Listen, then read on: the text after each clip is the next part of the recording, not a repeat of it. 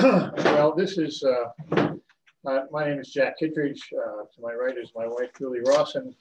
We own and manage Many Hands Organic Farm here in Barre, Massachusetts. This is a perfect day for this workshop on fruit tree management because it's the end of February, about the time we begin our pruning and our year of planning for fruit. And what we wanted today a little bit about the science of trees, and then lots of schools of pruning. So just take what I have to say with a grain of salt, because there are lots of other people with different thoughts about it. But you probably will develop your own system that works for you and your own trees and your own lot. Julie's going to talk about nutrition and management in other ways, and then we're going to go out and try to do some actual on-site and management of trees. Talk about pruning a little bit. Looks like it's down. We'll do that. So in terms of questions,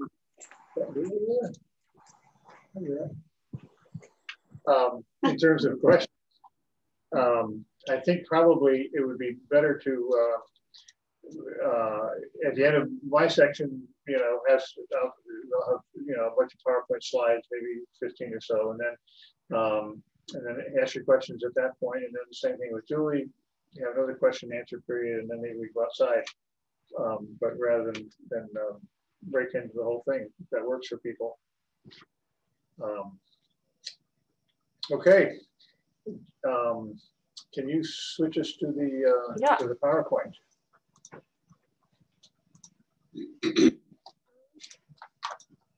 Okay, this is basically our information on the farm and so forth. And if you get into this and you have some questions, we're certainly happy to have you email or even call with some basic questions.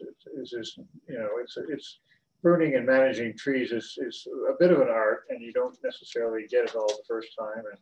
And so it's something you want to continue to study and learn from other people, I think, has been our experience. This is one of our apple trees. I just thought it was real pretty, the colors. Some cherries. We have a sour cherry tree. Hold on, you ever have a negative balance on it? Is that what that meant? I'm sorry. I think that's just someone. We get a reef. There we go. Sounds so unusual. Okay. All right. Those trees all came from. I'm advancing there. You have to tell us when you're advancing. Okay. All these trees, we have about 100 trees here on our farm. And, most of them are in production and so forth, so we have a little bit of experience with them. But I want to go a little bit into the biology of fruit trees, and so people understand that. All our trees came from seedlings that we bought from nurseries. We have tried, planting some that came from seeds and so forth, and without a great experience. And just in case people don't understand why that is, I want to go into a little bit of biology. Okay. Basically, a fruit is the ripened ovum of a flower. So the fruit, the flesh of a fruit that you eat, that you taste, that you think, oh, this is a wonderful peach, is all from the female, the mother of the fruit. And the seeds inside of that fruit contain half mother and half father. That's the pollen, is when the father has pollinated that. So if you plant those seeds that you see in that tomato, you'll get an entirely different tomato than the one you see wrapping around it. And that's a basic idea that fruit, just like all, flowering plants and most everything else in nature, except for very small things, is reproduced by sexual reproduction. And that's a good device that nature has developed to enable the propagation of species and the survival and the improvement of species. But it means that when it comes to fruit trees, if you try to plant the peach pit that you got from this delicious peach, you're not going to get the same tree, you're not going to get the same fruit. And that's a basic fundamental thing that if you think about it, of course, it's obvious, but a lot of people don't necessarily think about it. And you need to understand that. So is that no issues with that? Everybody gets that, right? Okay, so basically no Next. Yeah. fruit seed bears true. If you're going to basically try to plant, peach pits, which we have done in the past, you will get a peach tree, but it's probably not going to taste as good as the one that you bought from the nursery. So if you're really interested in taste and production and so forth, I would recommend that you pay the bucks it costs to buy a seedling tree until you really know how to graft your own, and then at that point you can do that. But if you're interested in high quality fruit for eating, I think you don't want to cut the corner and you want to go for the genetics that have been proven. What does a nursery do to make this to work around this fact? Basically, it grafts onto a rootstock, a seedling that has come from the mother that you're very happy with the fruit of, so that this illustration shows a rootstock, which is totally different, comes from a totally different tree, and what's called the scion, which is the part that will be producing the fruit. And those are two different trees, and they've been grafted together at that spot in the low down on the trunk, and that's what you will be getting. Here's a here's a example. You see there's a rootstock that comes up from the ground, and then a little bit off is the graft union, and that what comes up out of that is the scion, and that's the tree that will be producing the fruit. Note that the rootstock comes up out of the soil, and the scion does not touch the soil. If the scion touched the soil, if you had filled in 6 inches of soil around that, the scion itself would be starting to set some roots, and you don't want to do that. So you want to make sure that the rootstock is the only one that is feeding feeding that scion. How do you do that? How do you graft something? I've certainly played around with grafting. It's a lot of fun. You don't make a lot of successes always, but it's a good thing to know. Basically, if you can combine there's a layer of tree that is just inside the bark called the cambium, and that's the greenish layer. Sometimes it's just paper thick, maybe cardboard thick at the most, that wraps around the dead wood inside the tree. Here, this graphic shows, if you look at the center graphic in the bottom there, you can see we're looking down on the rootstock, and you can see the outer layer there is the bark. The layer just inside the bark before you get to the wood is called the cambium. That's the layer in which all the fluids, the sap and so forth are going up and down the tree, and that's where the life is. And you want to combine the cambium of the scion, the graft that you're putting on there, with the cambium of the rootstock. And if you do that successfully, the root will feed into the cambium of the scion, and the scion will grow, and the buds will sprout, and you'll have leaves and fruit and so forth. And it's basically it. And once you get good at that, you can do it in just a minute or two. It doesn't take very long, but it is a real art, and you need to practice it if you're going to do it. But whether you do it or not, or just buy the result from the nursery, I think it's important to know how and why this is done. Okay, why do you graft? Well, 2 basic reasons. So the first one I explained before, you want to clone the exact genetics from the mother. If you want to buy a Reliance peach, we have a lot of Reliance peaches here because of the weather, and we like the taste. If you want a Reliance peach, you want a Reliance, and you buy one from the nursery, the scion will be a Reliance peach, and the root will be who knows what. It'll be something different, but it'll be designed to grow well here in this environment for that peach. The peach itself may be designed to grow in, I don't know, somewhere in North Carolina or something, but the rootstock will be hardy enough that it will enable that peach to grow here, and that's why they do things. So basically, to clone the exact genetics that will produce the fruit that you like the mother is the first reason, and to take advantage of particular rootstocks is the second reason.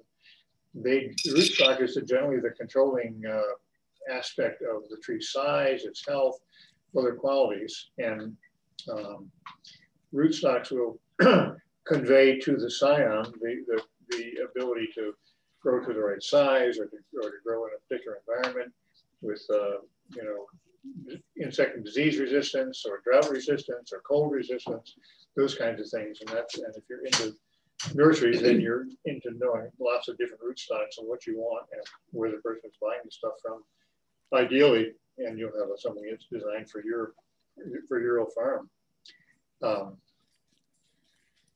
Okay, that's basically the main reasons. You can step through one more. Other reasons to graft. If you want to change your varieties, so you once you get into this and you want to graft your own things, you say, well, that variety, I wasn't happy with that and don't like the taste of it. And especially if it's young, you can graft something else onto it and change the variety once you get good at this. If you want to optimize cross-pollination and pollination because of pollination dates, maybe, you've got things that you want that are not pollinating at the right time and you want to change that. You can graft on new stock that will do that. You can benefit from interstock. Those are, grafts on roots before you get to the scion that do extra things, that may, accommodate your particular area. You want to perpetuate clones if cuttings don't take, and then most trees are going to do that. If you want to produce certain kind of plant forms, oftentimes grafting will be a good way to make that happen. If you want to repair damaged plants, increase the growth rate of your seedlings with something that is a faster growing. So there are a lot of other reasons to graft, and these won't come up initially for you probably unless you really get into this and really want to understand it and want to make a big effort to have an ideal kind of orchard for yourselves. But it's a lot of fun. You want to graft within a family. I mean, you want to graft apples to apples and peaches to peaches, and apples are pretty easy. I've done that successfully in pears. Peaches and other ones are more difficult. So they all have their own, ways of grafting and so forth. But this, I think, hopefully is helpful to understand the basic biology of what's happening. Okay, that's it on grafting basically and the biology.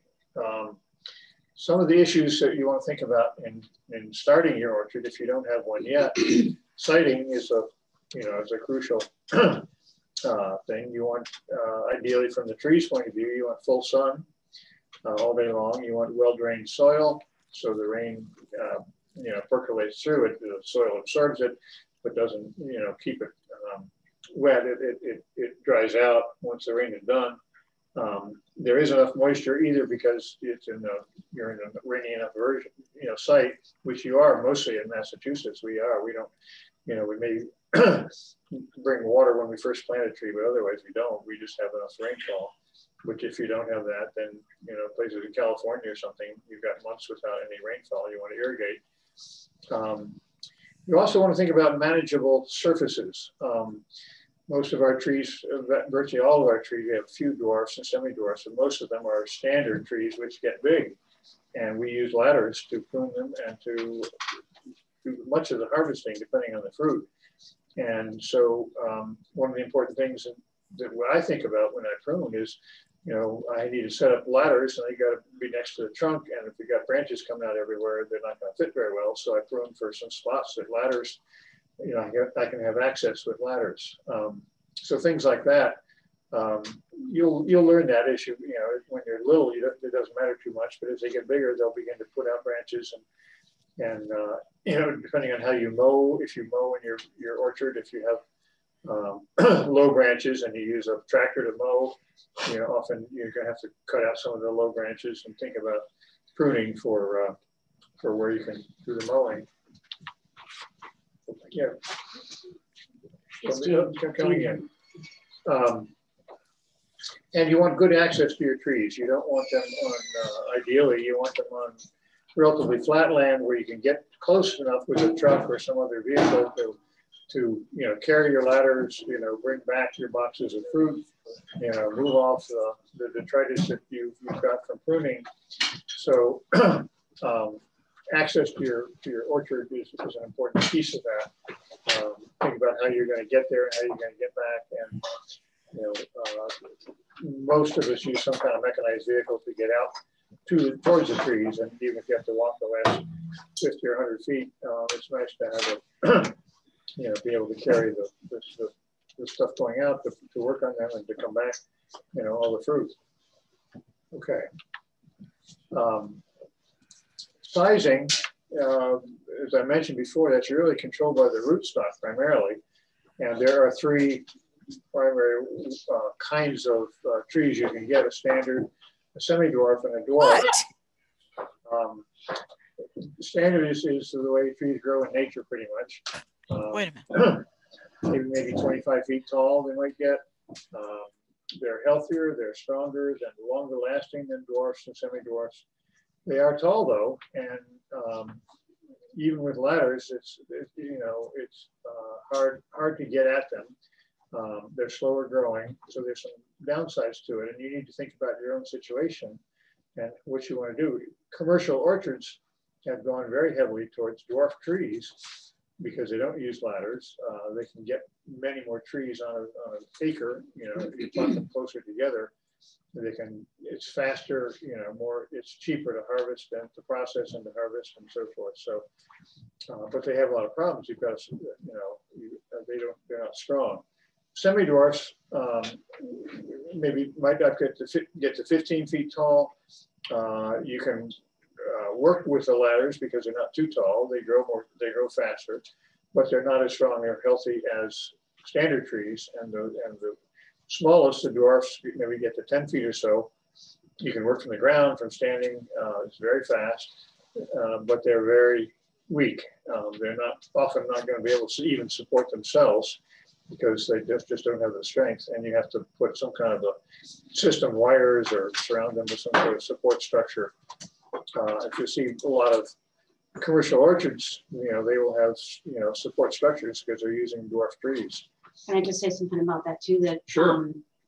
I think as we think about the mycorrhizal connection of the root to the tree, that the smaller rootstocks don't have the same underground. Essentially, they don't have the same underground root system, so they just have less capability to really extract nutrients that the larger trees have. Besides falling over. Yeah. So I mean, something you need to think about, and we have gone for primarily standard, as I said. So that's what we're familiar with and can talk to you about. If you're interested in dwarfs and semi-dwarfs, we have, I think, 1 or 2 semi-dwarfs. I don't know that we have any dwarfs. That one pair that we have to. That one pair is a semi-dwarf. Oh, is it? Yeah. That one's all racked up, held up with all sorts of things. Yeah, I strung wires around that to hold it up because I didn't think it was strong enough. And, that is a problem, but some people will prefer that and scared to death of ladders. And if you're scared to death of ladders, I would probably go to semi-dwarf or dwarf because if it's an apple, maybe you can shake it and bring the apples down. You're not going to damage them too much, but peaches and things like that are going to be pretty well destroyed if you shake them and they fall 20 feet to the ground and smash themselves. So something to think about there. Spacing, standard apple, maybe 30 feet between trees. Semi-dwarf, maybe 15 feet, and dwarf 10 feet. And that, of course, is based on how where the drip line will be. That is basically the edge if you're looking down on the tree, and how far out the branches will stretch. Peaches, maybe 20 feet. Standard pear, 20, semi-dwarf pear, 15. Sweet cherries, 30, maybe sour cherries, 20. Those are just rough ideas, but give you a sense of your siting, your stuff, and where you want to do things. Also, of course, you need to think about a lot of fruit trees are self-fertile, but if you need something where you need pollination from another fruit of the same variety, then of course you need to think about keeping them next to each other or very close. So even if you're just relying on windblown pollen, you're going to get a good pollination. If you have bees, it's much better for us. Okay, planting. This is just an illustration of the old saying used to be, don't put a $10 tree in a $5 hole. You don't get $10 trees anymore. But you're lucky to get a $20 tree, but don't put it in a $10 hole. It's probably the easiest way that you can make a mistake is to just get tired digging that hole. But the roots, when you get a tree and it's shipped to you, often the roots will be wrapped up and tightly in cord, and they're sticking straight down. But by the time you unwrap them and fold them out, they may stretch 3 feet out. Some of them turn from the trunk, and to dig a 6-foot hole is a pretty big deal. So you might trim them somewhat, but you want to make sure you have enough that most of those roots can not just go down, but also can reach out. And it's pretty obvious once you think about it. But when you're out there and you're digging, 10 holes for the 10 trees you probably or optimistically bought, you're going to get pretty tired if you dig those holes. So, but it's worth it. If you got some way to do it, we often dig the holes ahead of time, knowing when the trees are going to come, and take several days to do it or something like that. But, protection, once you plant the tree, you want to mulch it, I think, against weeds and maintain moisture. It's when they need moisture is when you just planted them, and you want to waken them up and make sure that they're performing their function basically of surviving and photosynthesizing and drinking and so forth. And mulch. Usually you're planting them in sometime in late April or something like that, so that you don't have real hot days and you got a lot of rain, so it's usually a reasonable time. But if you get a mulch, it's a great help, I think. Flag them depending on your situation. I just buy some cheap flag or flagging tape at the hardware store and put up a little stake by the tree and flag it, because we mow with a tractor, and if you got somebody who isn't familiar with where the trees are, some kid you just hired that year, he's going to mow your tree down. You're going to, you should yell at yourself for not flagging it, not him for making a mistake. So protect them somehow. Oftentimes I would get a little piece of fencing and wrap a little, take a 6 feet piece of fencing and wrap it around the trees the first couple of years, so that you can't even get near it with a mower, and protect that. But whatever, be conscious that is an easy problem to drive over to mow them, and then visit as much as you can to see how they're growing, see what they need. If there's a problem, they're leaning over, if they look like they're not getting enough to drink. When you first put it in, there should be buds that are not breaking, but that are obvious, and you will do a little bit of pruning, not much, to cut things back to shape, but then see if those buds you identified earlier are growing, and just common sense really of looking at it and taking care of it like it's a newborn. Okay, pruning, basically we use ladders. If you're going to do anything that needs a ladder. Yeah. There are pruning ladders that are 3-legged ladders, and it's much easier to get in close to the center of a tree if you just have one leg of the tripod that goes right next to the base of the tree, and then the other 2 legs stand out. And they sell those as pruning ladders, and I think they're a good deal.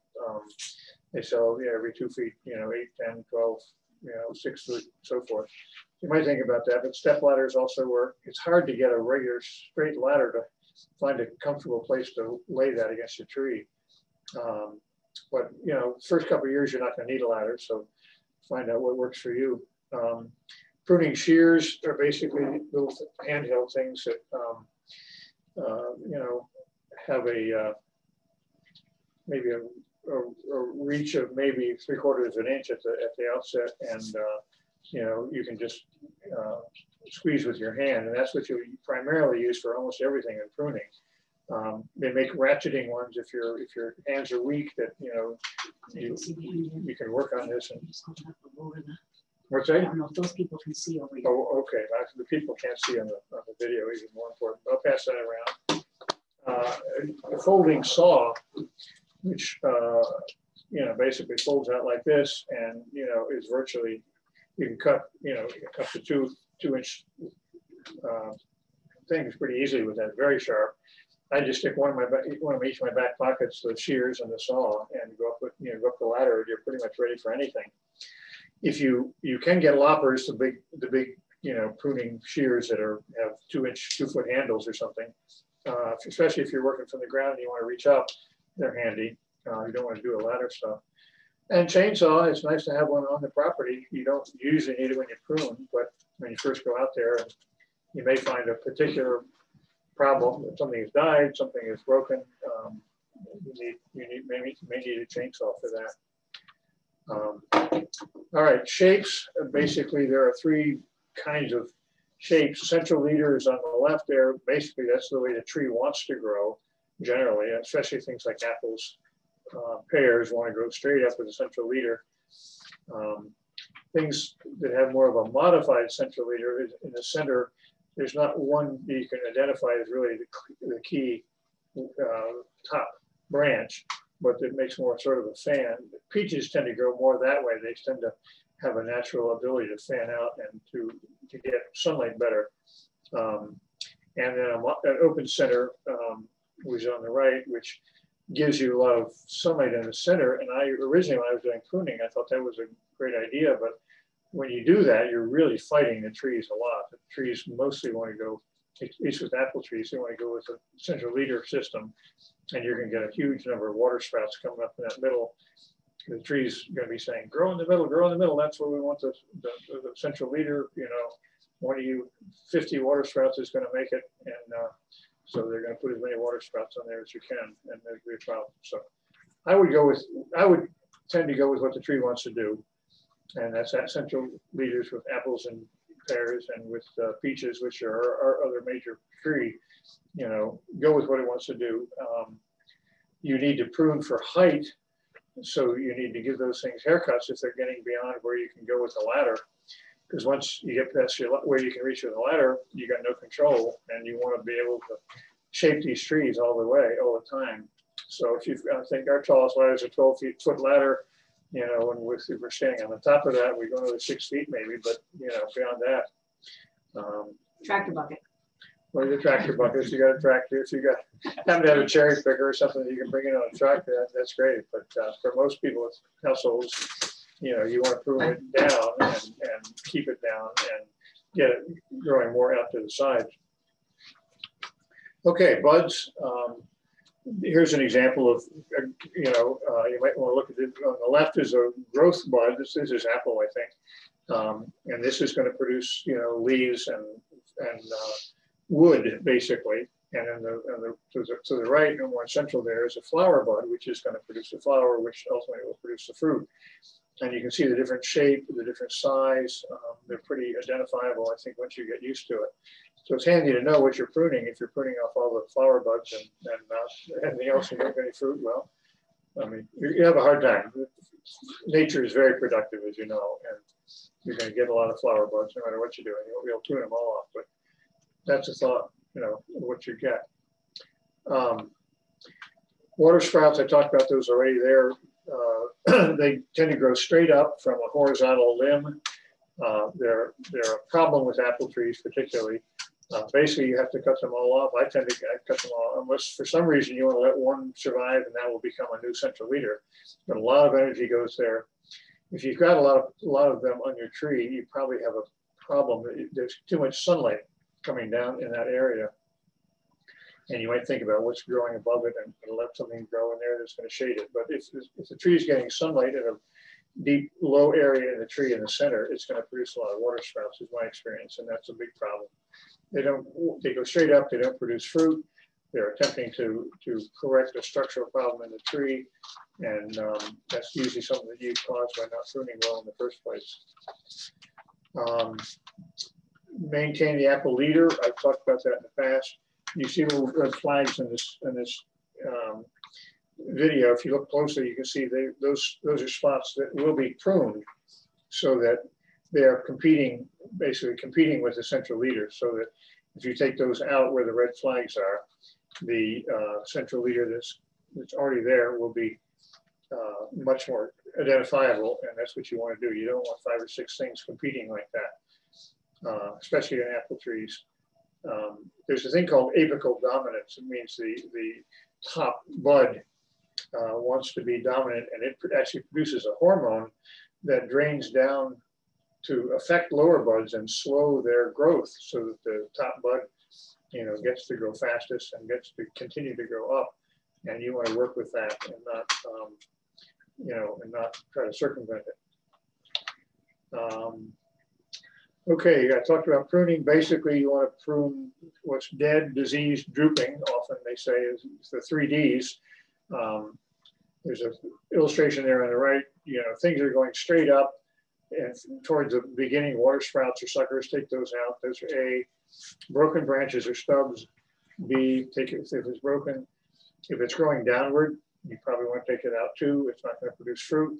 Crossing over or fighting with another branch, you need to take one of those out and let the dominant one have that space and that sunlight. If it's shading other branches, deal with that somehow. Probably take out the one that's shading, whatever you think is the strongest. Make sure they get sunlight. Competing leaders, we talked about that already. Long, slender growth in the center of the tree. You want to take that out. And whorls, where branches are growing in the same spot, basically, right above each other. That's a problem. There's a better view of that here. On the left, you got a tree. If you're looking down, straight down on a tree, yeah, there you go. You want it to look like the left there eventually. It probably looks like on the right when it's unpruned. And you want to give each of those branches a little space to get sunlight to grow, to produce fruit. You don't want it so busy looking down. So that's if you can kind of imagine yourself on a balloon looking, down at your tree, think about that that view is what you are thinking about. And I think that is it for me. So are there any questions at this point? Any of the stuff that? There might be some questions in the chat also. Do I see a hand over here? Yeah. Jane? Question? You have to speak up. I'm a little hard of hearing. I am too. Oh, good, good. I'm also a mumbler. So if you're trying to let the apical bud be dominant and stick to the central leader, then how do you suggest keeping the tree short? How do you do what? Keep it short. How do you keep it short? Like how to balance. Oh, if you cut off the apical one, another one will soon say, "Oh, I'm apex now," just like the kids or anything else. Yeah. Maintaining it is not hard. Just make sure that the center, where you want the center leader, is over the base of the tree, so it's not going to be tipping some way. And you can cut it 3 feet down or 6 feet down or something, and a new bud will become the dominant one. And you want to make sure that other things around it are lower, even if they're coming off different branches. They will have their own apical dominance. Each bud has it, and it will produce that and slow down the ones below it. And it's so on if different you're branches. cutting something way back, then do you also? You also need to cut down the things on the side, yeah. Okay. Because your central leader always needs to be the tallest. Okay. Not by much, 6 inches or something is fine. Okay. But you want to keep focusing. The tree wants to focus all its growth on that because it wants to get sunlight and fight for that. And my experience, you want to go with the tree as much as possible. You don't want to fight it because you're just going to cut yourself out for an enormous amount of work.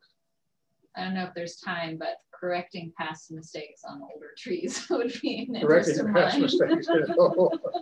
Yeah, well, you do the best you can, and you say, well, you can go out and look at some of our mistakes when we get out there. Yeah, we started planting. Some of our mistakes. We bought this land in 1980, and we started planting, I think, probably that fall, certainly the next spring, 1881. So we've got trees out there that are 40 years old, and mostly those are the ones I made my mistakes on, trying to open them up too much in the center and stuff like that. So, I mean, they still produce great apples, but if you want to prune them well, I think you'll fight them more. And, you know, I think,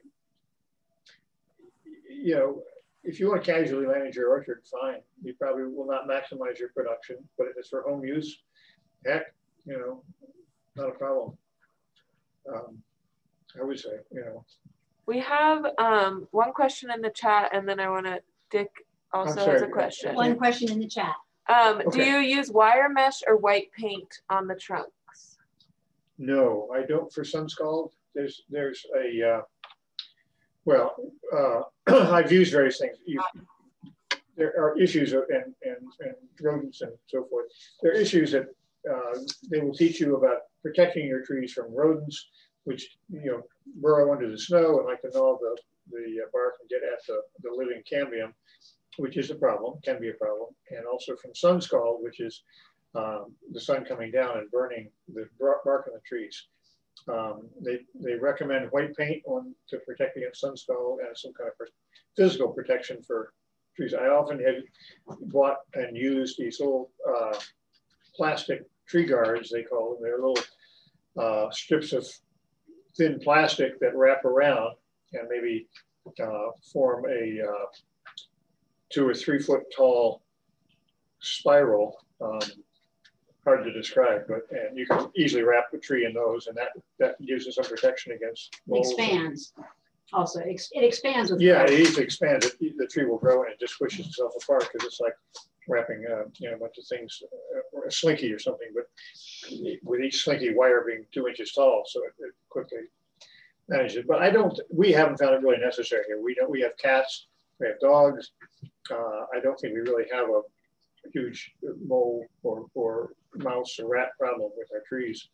But if you have, you know, it doesn't hurt. Often the orchards will sell all this stuff, and if you want to, you know, you want to protect your trees and make sure that you don't do anything wrong, sure, get them in. I mean, you can also embed hardware cloth around the tree trunk, which we did out in the pond because we were losing our willow trees out there. So we just put a hardware cloth around it, and then yeah, at those some are point you have little to, half-inch square holes. So you have to cut it off, cut it away, and also it goes into the tree. But yeah, it usually is just the problem first out there year or was two. roving beavers that would come and Yeah, take them down.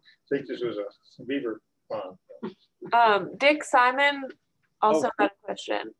Great, thank you. This is great. I had a couple of questions. One is, when you were talking about the 6 foot fencing around the trees for the first couple of years, you were referencing it because of tractors, but is it also helpful to create that physical barrier so that they're not like sort of delicious deer food or whatever else it might be? And then the second question, which you may be touching on later, but if not, I wanted to ask it, in terms of the best age to be getting trees and what the trade-offs are. And thank you. First question, the physical fencing, I have only used stuff, well, we've used stuff, hardware cloth, like Julie said, sometimes to protect. But when I was speaking of that, I was thinking of just something that flags the tree for the human managers who are going to come by with a tractor or something and be daydreaming and not notice that there's a tree there. If there's a wire fence around it and a little red flagging tape on it, it kind of brings it to their attention. But no, it doesn't hurt certainly to put a little cage around the tree or something like that. You'll have to manage the weeds that grow up within it, and so those are little issues. But I don't use it structurally for anything really. But for keeping away deer. What's that? He said to keep away deer. Well, deer are going to nibble on the buds no matter what you do, unless you have a whole containment system. We have some deer in our further trees. They'll nibble on the buds sometime in a bad year, but our dogs, I don't know a good system for dealing with deer unless you're going to have a real serious fencing system with electric fence and all that. I think deer are going to come and nibble, and if they're close to the house, they won't. There are people with noisy systems that scare them away, but I think dogs are the smartest thing. And if you have dogs and they're out there, that's good. The second question, I forget now. Age. Age. Oh, how if you buy them younger, they're cheaper for buying the seedlings. If you're in a real hurry, pay the extra $5 or $10 and get it. But we generally have always bought the cheaper ones and wanted to wait another year to get them. So what is the range in ages to consider? And it's the only trade-off, it's more money if it's older, or are there other? Probably 2 years would be the earliest, maybe, and maybe, I don't know, you'd have to, we'll say in the catalog. You probably 3, or maybe you could get even a 4, and that might be 6 feet tall or something, and the 2 year might be 3 feet, 4 feet tall. It's not a huge difference, but I think a trade-off might be with the older trees is that it's going to be more of a shock for them to be moved, and so you have to consider that. Mm-hmm. You're going to need to dig a bigger hole. You get a $20 or even a $30 hole for the bigger ones, maybe. Yeah. And is that shock trade-off such that you would direct against getting a 4-year tree? I would. I think it's better to, generally speaking, to plant things smaller and younger and take better care of them. Okay, thank you. That's my advice. Well, it depends how old you are and how long you can wait. Too. Yeah, I'm doing that math too. Thank you very much. Yeah.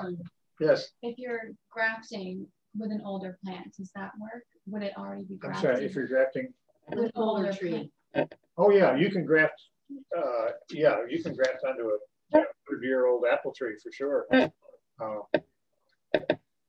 Anything that's got a living cambium layer, a branch, you can cut that off, take a look, see if you see that little green growing area inside the bark. And if you do, you know, as that illustration showed, you split it, you know, take a cutting from your scion wood, and you know, the best way, well, there's lots of ways to do it, but one way they show is just to kind of do a chisel point on the end of that, stick it into the cleft you've made in the tree branch, and make sure you line up those green areas very precisely. And people tie them. They you know, melt wax to hold them in place. They put all kinds of ways to stay it together. But as long as that works and you protect that area from disease and so forth, come back a month later. If you've done that in like late winter, early spring, you'll begin to see some growth happening in the bud. It's lots of fun to do and to play around with if you, you know, and if you actually have old apple trees on your property somewhere and you want to graft onto them rather than dig them and so forth, it's well worth it to do that, to get scion wood. And they do, you know, I know Mofka in Maine has a scion wood exchange, and people bring all kinds of varieties there, and it's easy to get good scion wood. Most people, we ask around, you got some, you know, if they're pruning apple trees, they got plenty of scion wood. So, yeah. Other questions? Yes. A lot of sprouts good for graft. You know, for the scion wood, the graft. If you take off a water sprout, can you take off water sprouts for scion wood? Graft on something else. You can, yeah.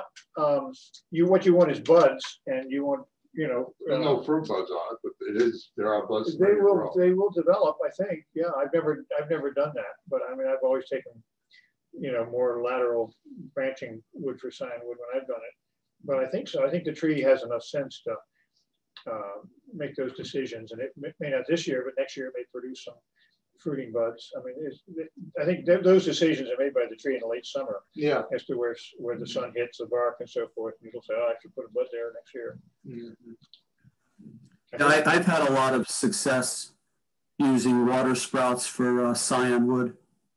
Okay, that's Jack. He knows what he's talking about. So. Yeah. Should we go on? Yeah, I guess so. Okay.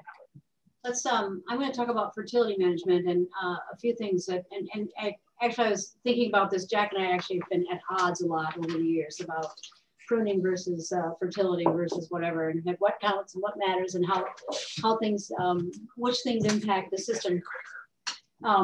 So it's interesting with two people in charge of a project. Interesting, yes, that's the word. But I'm going to talk about mulch, cover crops, etc., animals pasturing beneath, dry fertility, and foliar feeding. And you know, we had a long spread where we didn't get any apples like for 20 years or something. We had peaches early on, pears early on, and never got any apples. And then we started a really much more intensive fertility program, and now are getting apples pretty much every year. We had a couple of years in there where the gypsy moth came through Central Mass really bad. That was 17, 18, was it? I think. And 16, I don't know. Years ago, they were well, 16, the spring of 16 is when it went down to 6 degrees in April after they'd been warm in February. And we lost, I think almost everybody in this part of the world lost all their peaches. For sure, we lost all of our peaches that year. But anyway, despite that, we've been doing much better with our apples. And this past year, we harvested tons of apples. I don't know how many we did. We, made 600 quarts of applesauce and called it at that, and then gave it out to our CSA for several weeks. I don't know. We had 150 people in our CSA and gave them out for maybe 8 or 10 weeks. So what's that? Oh, plus we made lots of cider. Yeah, several, lots and lots of gallons of cider. So we've been able to move toward actually getting apples now, which is great, along with our pears and peaches. And sometimes we get plums, but not very often. And oftentimes we start with cherries and they're gone by the end of the season. So we haven't, by any stretch of the imagination, got it all dialed in, as they say. But I want to I'll go through some of the stuff we do. So we're going to do this today too. We're going to go out. We have cardboard out there waiting, and we have wood chips out there waiting. And one of the ways that we keep from having people drive over trees these days is to really mulch underneath them really heavily. And one of the things that I have learned as we become a much more no-till farm over the years, we weren't doing any kind of mulching like this back in the day, but we have started in the last, I don't know, 5, 6, 7 years, you think, Claire? It's been a while since we've been mulching under the trees, and we were in a period which we're not in right now, but we were in a period of using Korean natural farming, inoculants and such.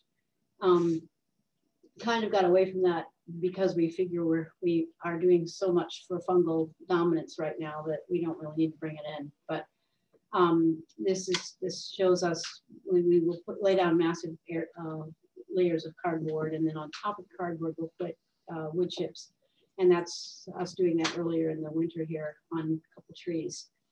There are several reasons to do it. One is that for some reason earthworms have a great affinity for cardboard, and when you bring cardboard into a situation, you will attract the earthworms, which will then they make a lot of air spaces, and they also, every time they pull themselves through the dirt, they actually leave the soil healthier than when they started, because they have a lot of microbes in their system that will digest the dirt and pass it out the other end, and all of a sudden you've got this amazing fertilizer. So worm castings, as many who use them know, if you use worm castings, you're looking at super fertility. So that's one reason to do that, is to really attract that. And then the other reason to the mulch is to keep the system under the tree more not so variable. We want to have it, it'll stay moister, and it'll stay cooler in the summertime. It will just really even out the situation for the roots so that they can do a better job. And then the hay or the wood chips on top, again, sometimes it's to hold the cardboard down, but also to really just add more fungal dominance. Wood chips are a great thing to use, particularly in the orchard where you want to have strong fungal dominance. Then the cover crops, and here's something that I'll get that in a minute, but you see the comfrey on the left-hand side of that picture that I'm pointing at there. We have at various points run around and dug up some of our comfrey, which is all over the farm now, and just parked it underneath the trees in a circle underneath them. But it's just one of many, many plants that are great for the trees because it has many multi-layers of, first of all, it's highly fertility producing. It has a ability to kind of slough constantly. It's constantly sloughing and building fertility, but it also has flowers and leaves to hide in, and all sorts of beneficial places for beneficial insects to hang out. which are then hopefully going to be working on some of the potential pests that you have up in the trees. And here's another thing that we do. We don't have cows at the moment, but we do bring our chickens and our turkeys through our orchards at least once every year. And they're there in their mobile homes. I'll show you that picture in a minute, but we're able to keep the grass down at that level and also bring some more fertility into the system. And here are the mobile homes for the turkeys. You can see that we go pretty close to those trees, and we're at the same time that we're enriching the grass between the trees, we have incredibly healthy orchard floor. Every time you go through there with an animal like that, and the chickens will, particularly turkeys are good at it too, but they really will scratch and clean up bugs, and then their manure will then enhance the fertility, and then you'll have some of the more native species that may have disappeared over time will come back and you build a much more diverse floor. They're only there for a day. Yeah, I was gonna say they're only there for a day, so they don't. So yeah, so it's a process called mob stocking, where you really bring an animal in, you clean it down, you don't take away the surface, and there's still grass when they leave, but they get a lot of nutrition. You have a healthier bird, tastier Thanksgiving turkeys, etc. And you're also building the floor into the orchard.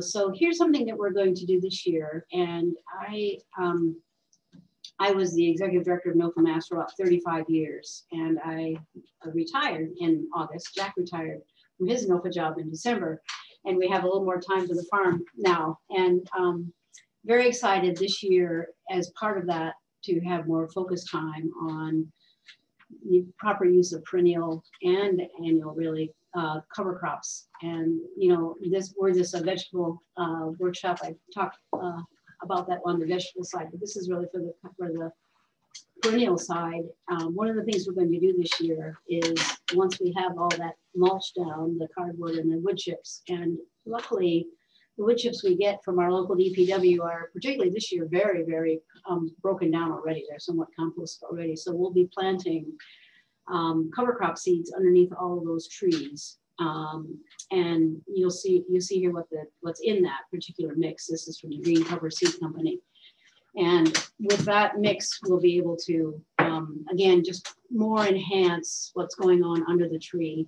Also, those root systems that are going to be working in concert with the tree root systems are going to bring more the accessibility for more minerals into the whole process, because that's how it works when we have a lot of diversity of plants. Each has a different need for minerals, and they each call for different minerals, and they work with the bacteria who then proliferate. It's a very beautiful system. So can't tell you that we've done this, except that we do have, we have had many of our comfrey and other things growing underneath our trees in the past, but this is gonna be a little more planned. And then we'll mow, as it were, the passage of ways will be mowed by the turkeys and the chickens. So, and sometimes we come in, if chickens and turkeys aren't there, we'll come in and make hay in there also. So we do that, but under the trees themselves, we're going to see how this works to have this breeding mix. So every fall I do a cover, what's it called? A crop soil test, and really find out where we stand in terms of our fertility needs. And there's a lot of conversation these days, if you're following John Kemp and some of the people who are moving quickly on this topic, about the validity of actually doing soil tests, and whether or not you should do a standard soil test at all. It's a chemistry test essentially, and what we're really trying to do is build biology in the soil.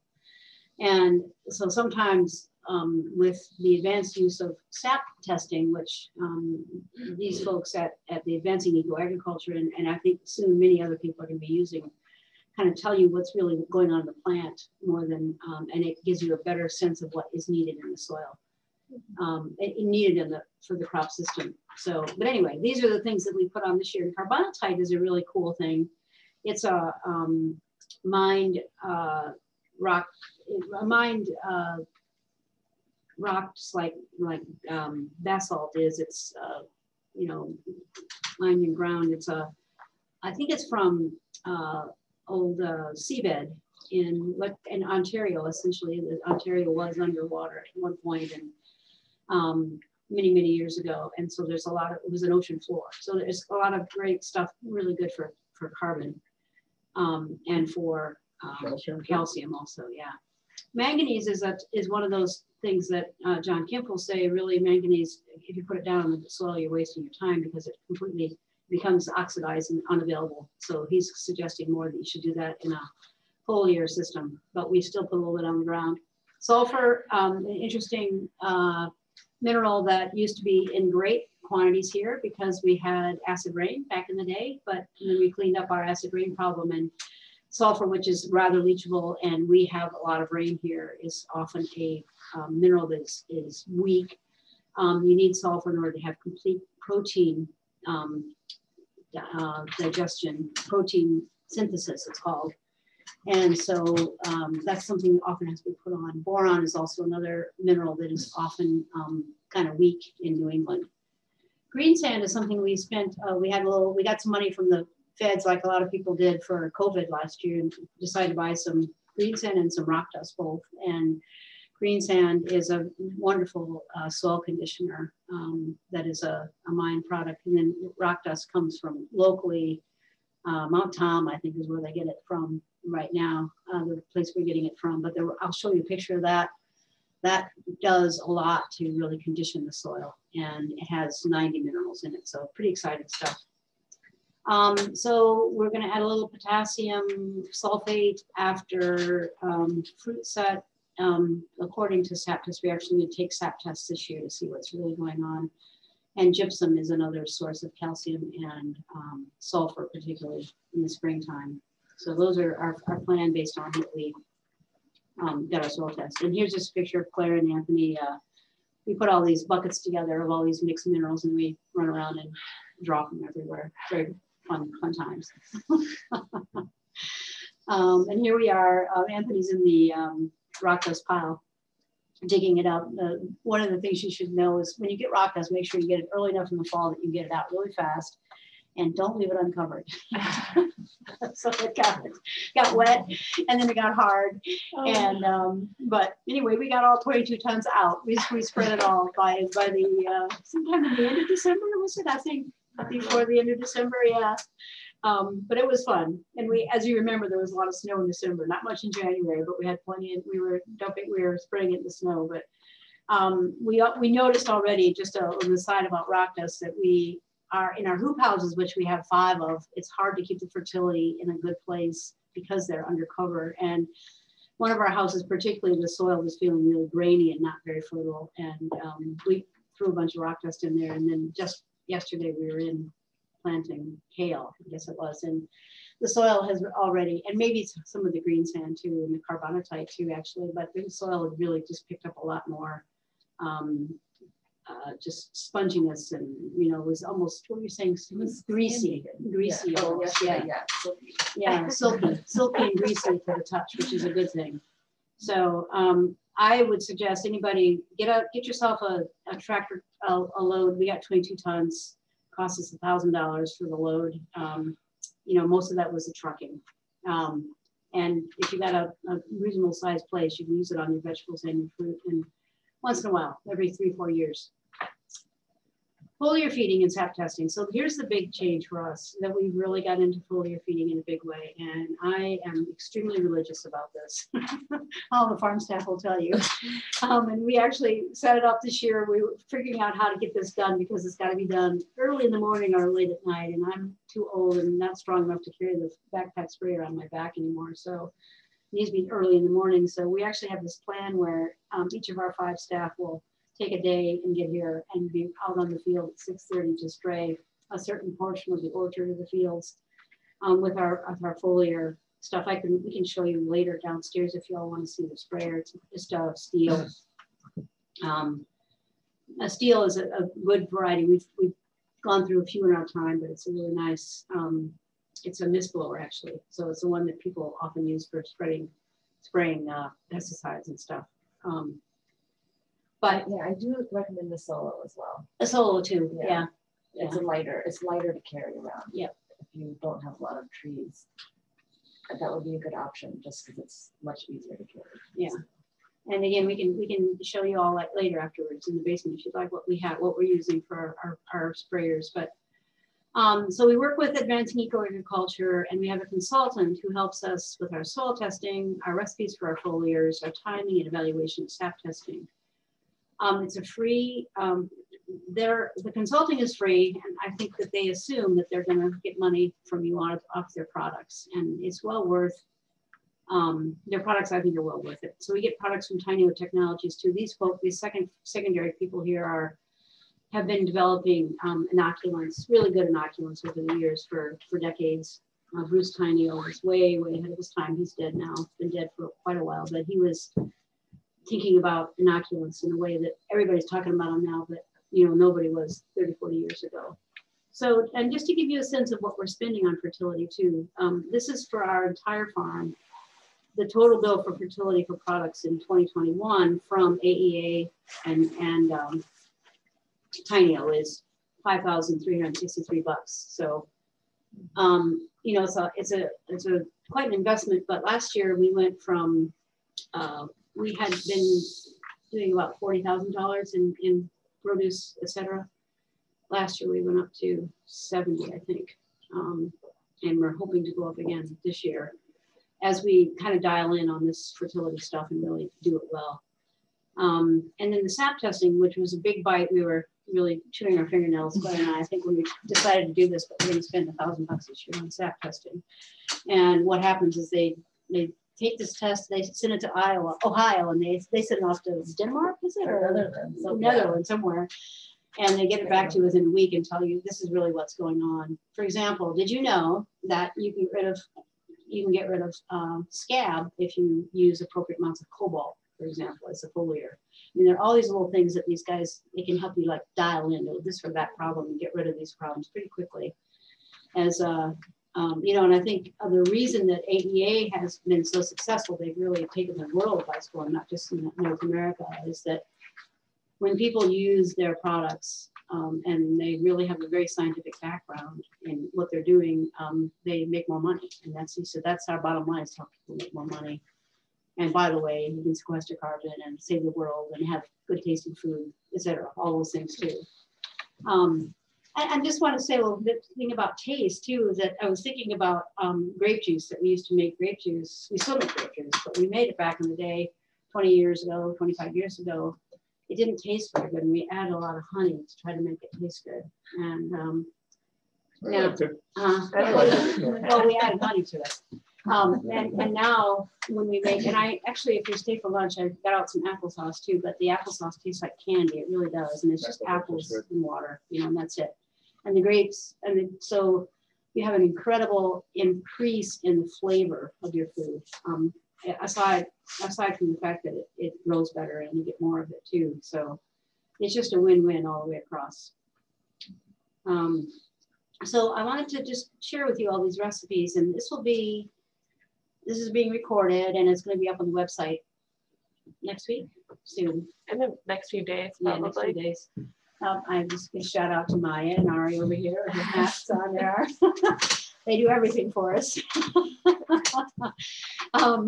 But these are the recipes I get from AEA, and I would suggest, if you really want to get serious about, if you have a large enough operation, or if you just have enough money and want to just really do as best as you can, I would encourage you to contact them and get yourself a consultant. And I can share with you all my other recipes too for everything that you'd like. I'm happy to send those to you. Is this a drench we're going to do on the trees? The seasonal soil drench. So yeah, this is around the trees on the ground. And here it tells you, you do it 4 times. The price per app is $46.61 per acre. Start date on 5/15, and they do it once a month for 4 months. So these are the products that we would use here. And the Spectrum and the Mycogenesis are the products from Tyneo, yeah. But they're basically, generally speaking, what you'll always find in these drenches and foliars is Calcium, which is a big one. I mean, calcium, we don't have enough calcium in our soil right now. It's just way below what it needs to be. And we don't really talk about nitrogen, potash, and phosphorus so much as the NPK system, but really it's the calcium magnesium ratio. And generally speaking, calcium is low here. You know, this land has been, since the white people came in and started, you know, ravaging it and moving west. You know, some of the smarter people moved west, right? 1830s, they're like, okay, we're out of here. We're gonna go, let's go Ohio. You know, the kind of the Anglo-Saxon way has been to kind of use it up and then move on. And for those people who stayed here, we have to recognize that our soils are very, very thin and played out for the most part. So we need to really think about how we're going to bring back, you know, the soil to where it could be and where we can really have high productivity, like it was when people showed up in the 1600s and said the fish are jumping out of the sea, out of the rivers, and you know, all this bounty everywhere and all the birds and all the, you know, incredible. I don't think we have a clue as to what life used to be like before, you know, before 1600.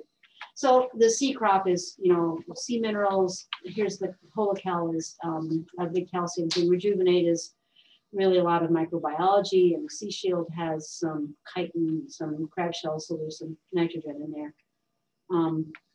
So that's a soil drench that we do. And then at bud break and blossoming, it's like, wow, all this stuff we gotta do. How can we figure this out? You know, at first it was like, I'm overwhelmed, I'm not gonna do it. God, that's too much pressure. Can't we just go out and spray something once in a while? But we've really, you know, dialed in how to make that happen now. And so this is the foliar for that time period. Photomag has cobalt and molybdenum in it, which are again going to be some of these micronutrients that you're not going to see anywhere else. And the rebound manganese, which is going to be the right way to really get manganese on, is through a reduced manganese form. Manganese and iron, interestingly, are two minerals that, regardless of their presence in the soil, and around here, there's probably adequate iron in the soil if you look at an iron, if you look at a soil sample. However, they're both really bound up. They're in an oxidized form. And one of the things that the AEA folks have found is that when they use manganese and iron in a reduced form, in just very small quantities, 1 pint, that's not much, right, for an acre, use it in really small quantities. The manganese is really important for photosynthesis. You have to break open the H2O molecule to hydrogen and oxygen, and in order to have hydrolysis, which is really gets the photosynthesis going. And so that's why that's an essential part of it. And iron really is just like iron is this, it's the reading in the chlorophyll. I mean, it's the human blood is hemoglobin. Yeah. It's Yeah, like, as I understand it, the chemistry of what is it called? Chlorophyll. Manganese is a central atom in that molecule. magnesium. Oh, I'm sorry. Magnesium okay. is a central molecule. And iron is the same in hemoglobin, right? But iron is otherwise they're very similar molecules. Right, but it's a real contributing factor into good photosynthesis. So really, what we're trying to do is to have, you know, the best photosynthesis we possibly can. We're trying to really help. Not only are we trying to improve the soil with fertility practices, but we're also trying to improve the soil by improving photosynthesis. And because when plants are photosynthesizing at their highest level, they are able to then pour root exudates into the ground, into the soil, into the, and then you start building deeper and deeper layers of soil. So that's what we're trying to get to. It's that maximization of photosynthesis. And this one is photomag, that means photosynthesis magnification. That's what that stands for. But you know, a bunch of stuff in there. So that's what we do at bud break and blossoming. And then we have the weekly fruit set foliar, and you can add all this up how much it costs. You know, that's the next thing that happens here. And then the weekly fruit fill foliar.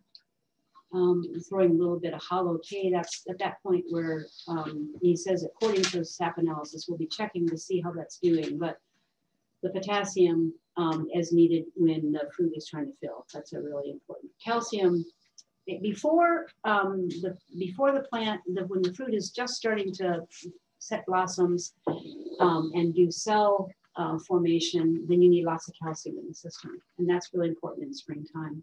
And then as you move into fruit fill, then potassium takes over. Potassium and calcium can be antagonists. And we want to make sure that we don't have too much potassium at the beginning will cause weakness and aphids and things like that.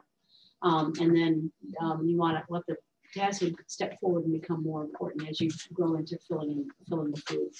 So these are all it's fascinating stuff. And if you have any time, go to the Advancing Eco Agriculture website. They have webinars. They have, John has a blog now. They have podcasts, and all these things are covered in excessive detail with a lot of different people who are really good at this stuff from all over the world, really. They oftentimes will interview growers who, an interesting AEA came out of the really conventional agriculture world. John's father, he's Amish, but his father was a fertilizer salesman, chemical salesman to the county. He was the guy. And they made this switch over from conventional chemical agriculture to organic agriculture. Well, they don't call it that, they call it biological agriculture, really, as they started to recognize, their weaknesses in both the conventional and in the organic systems, I think, and the biological agriculture is trying to kind of really meld those things together and really come up with what we're looking for is maximum photosynthesis and highest quality fruit and vegetable, and flavor and health, and then transferring that to the people that eat it. Post-harvest foliar. So I think the thing at the end of the season is to remember that, as Jack said, that's what we said, the apples are making their decisions about what's going to go on next year in the fall. And that's absolutely the case that, we can say, all right, harvest the apples, that's it. I'm not going to go back and worry about them until next year. But this is when we really have to start worrying about, the apples are getting pregnant again at that point. It's like, okay, got to get that fertility, keep that fertility really where it needs to be in the fall. So that's the whole foliar plan. And I guess that's all I have. So maybe we can talk for like 7 minutes and we need to go outside, I think. Yeah. Question. So when you're planting the tree and making your hole, would you recommend any dry fertilizers for the hole and, inoculants, all that? Well, what I would do is we have a transplant drench that we use. So when we get the trees, we mix up some of that in a 5-gallon bucket and throw the tree in it for a day. Yeah. With inoculants too. With inoculants, yeah. and then pour that in the hole once we planted it. Okay. Yeah. But no dry fertilizers. No, I wouldn't. Dry fertilizers in the hole aren't such a good idea, I don't think. I mean, those are nice to spread on the soil around and they'll work their way in slowly, but I don't think you want to hit them too hard with dry fertilizers. Yeah, I think you want to encourage the roots to go out, right, to reach further than to stay right there in that spot. Okay. Okay, so one question, how tall do you let the grass grow in your orchard? Well, we like to get the turkeys and or chickens in there before we have to mow it. Otherwise we have to haul those big ass houses over them by hand. So let's say, how tall we like to grow. In terms of thinking, lots of things to consider. When we want to bring our chickens and turkeys through, we wouldn't want to grow much taller than that. This is 6 inches or so, because that way they can get the maximum value of it from what the birds can. And also it doesn't break our houses when they move through. So if we're going to be making hay there, we might let it go a little taller and then cut it for hay. Does that answer the question okay? Yeah. We don't always get around to it exactly when we need to. Are these recipes just for fruit trees or veg too? Those are just for fruit trees. And if you would like me to send my whole batch of recipes that Nathan gave me this year, just send me an email. Send it to farm@mhof.net and I'll happily send you the whole recipe package. But it's based for our system, kind of. So, I mean, you know, it's not going to be perfect, just so you get that caveat that what you're getting is what we need here. And we've been at this for a long time, so we're in pretty good shape. I mean, I think we're, although with fruit trees, I mean, it's easier to grow really nice vegetables. It's much harder to grow really nice fruit. And we're still, I would say we're maybe 40% of where we could be 100%. You know, we used to be more around 10. So I mean, we still use all the fruit we have. It might not look like, it doesn't look like what people think of as an apple should look like. Yeah, I should mention we are organic. We don't use any you know, forbidden chemicals. So a lot of our fruit would not be saleable in a grocery store because it might have a little blemish, you know, a little black mark on it from something or whatever. So. But it was interesting. There was a great quote from a CSA member this year. Those apples didn't look like much, but man, I've never tasted anything better than that. And then, you know, when they started going away, after they'd had it for 10 weeks and it was like middle of November, and then we didn't have them that week, someone said, well, why didn't we get apples this week? Renee, the slides, this video is going to be on our YouTube channel, so you can see all the slides again, and also we can send this presentation to all of you to have, so you have all these resources. Another question, do you prefer bare root?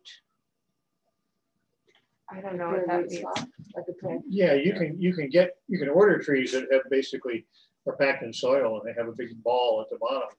And I've never used them. I'm not sure what the advantage is. I guess, you know, maybe it's easier to do it, but yeah, we always get bare root. They're probably more expensive.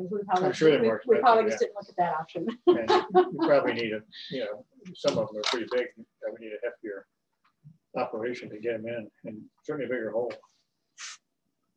Jack might know anything about those, Jack? I would definitely go bare root as well, because this way you have total control over the environment that you're putting those roots into, as opposed to, you know, getting something in a burlap bag, and, you know, chances are that soil is going to be, you know, very heavy clay, or it's just not going to be good as your soil. I would go bare root for sure. Okay, good, thanks. Okay. Got it? Yep. All right. Anybody else? Oh, sorry, Jane. Or do you have a question? I have a suggestion and a question. Yeah. The quick suggestion is something I learned from, I think they're called key line permaculture or something in Vermont. If you have, like, if you've got time and you can plan out and you can do it a year in advance, it makes digging your holes easier if you put like compost plus mulch down and sort of the ring where your holes are going to be, because it starts loosening up the soil ahead of time, and then it makes it a lot easier to dig. And it already builds it for fertility a little bit.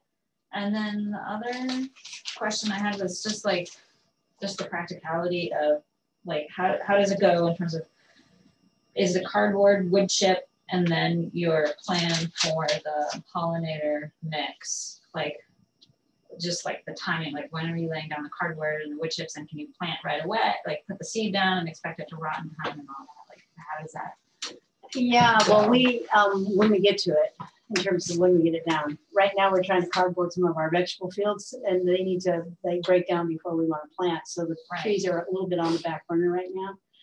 But I mean, and we're in this place now where we pretty much have done that every year for our trees. So when we go out, if we could see, you could see that there's still a nice big ring of hay or something around there, most of the trees. So, last year we mulched with hay. We had a lot of extra hay mulch. Yeah, we did cardboard and then hay on top. This year we're using wood chips. Which I prefer. Wood chips I prefer. The hay is going to be, it just breaks down way too fast, and it often has grass seeds in it and stuff like that. So the wood chips are much better that way. But you think you would find if you don't have, if your wood chips aren't very well broken down, I don't think your stuff's going to germinate in them. So you might, depending on how many trees you have, you might throw in a bunch of compost on top and plant into that, or even grab some soil out of the garden and throw some on top and plant in there. But so you're planting right up under, like you're not keeping a certain radius of just mulch and then comfrey or other plantings. Like we go right under the tree. It'll be right from the inside the drip line question we were discussing yesterday, whether or not we want to put near the root, near the trunk or not, but definitely under the drip line in somewhere in there. Yeah. Yeah. Maybe keep the center free. Yeah. Another question from John, do you worry about raising soil level with all the mulching and compost? Raising the soil level. It's getting a little tall under some of those trees. Do I worry about it? Nah. You don't want to get beyond the root part. You don't want to surround the scion part of the soil, because then it will start putting out roots. So I think that's the only real requirement. You have a question too? Yeah, are you relying on like the pollinators to bring in those beneficial insects, or do you ever like bring them in yourself? I know we had like a ladybug nest in our house one year, and a guy came and I think he was selling them to a local farm. I don't know if. Yeah, we don't bring them in. I mean, what I've understood about those releases is that they often come in and then they take off again. If they don't like it, they're gone anyway. Yeah. And so I think what you really need to do is, I mean, we have all these nice hedgerows, and we have so many areas. I mean, I think, and we have perennial pollinator strips in our gardens too that attract. So, I mean, I think keeping pollinator strips accessible makes them very happy. There's so many local pollinators in New England that, you know, you don't really have to have bees. It's nice to have bees if you can, but bees are hard to keep, and we have trouble with it. But there's lots of local pollinators that have been here since the glaciers, I guess, and they do a good job. Yeah, hopefully the pollinator mix will be a long flowering season, but Yeah. it's such a variety of different plants that will have things flowering over a very long season. And they'll have more to eat. Yeah, more nectar. All right, so we better probably head out. So we're gonna head out. We're gonna get our clothes on as fast as we can. We're gonna go back, and Claire's taking over. So folks on Zoom, we're gonna set up a cell phone to go out to the orchard, so you should be able to see what we're doing out in the orchard. So just give us a couple minutes to set that up.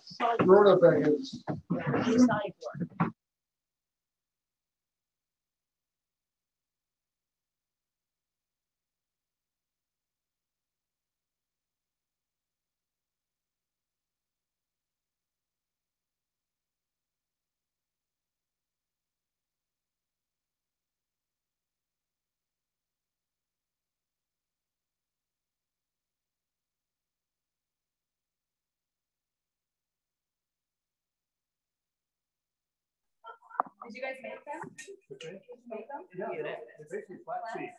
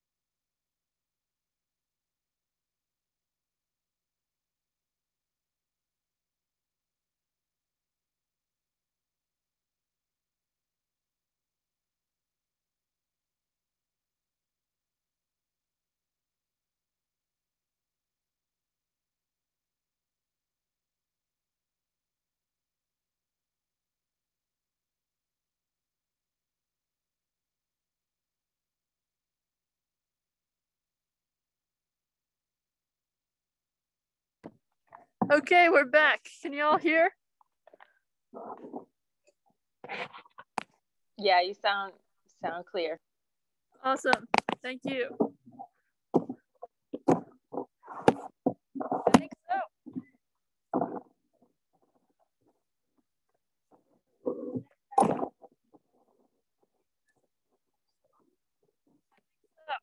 Here, I'll get this nice and close.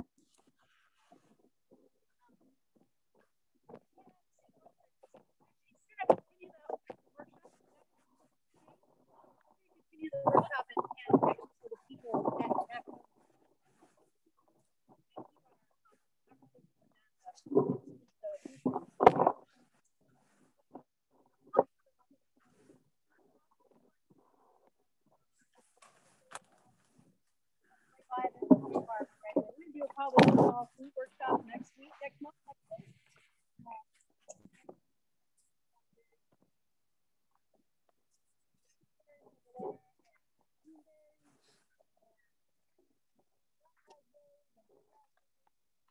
Berry, so I think for that workshop is not. First, take us through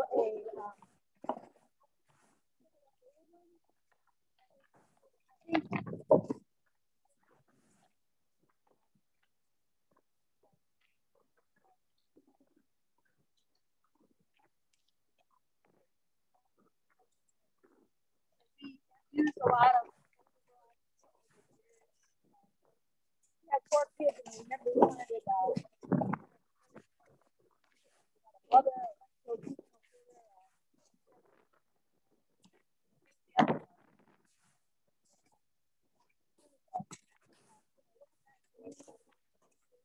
pruning for those who want to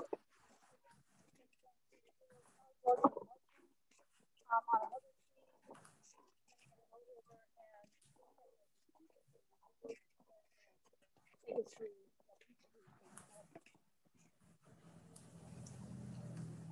Have about 100 trees. This orchard has about 70 of them, I guess.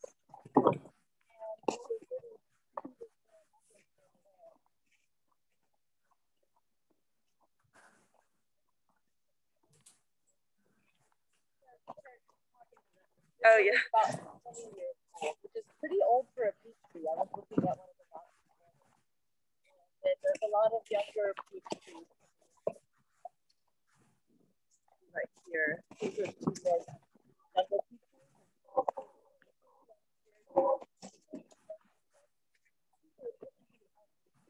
Red they are. And this interesting thing that you learn about the nodes and your when they're closer together like that, that's a sign of better fertility. You don't want your plants to have long nodes. They want to have short, compact nodes. Yeah, and this is the fruiting one here. These reddish shoots are the fruit, or the fruiting wood that will be distributed. Peach trees set more fruit than they can ripen. And as much as we'll need to we'll trim these back so that the fruit set, because we'll also at some point need to go in and trim it so that it'll ripen nice sized peaches and not very here those branches from the weight of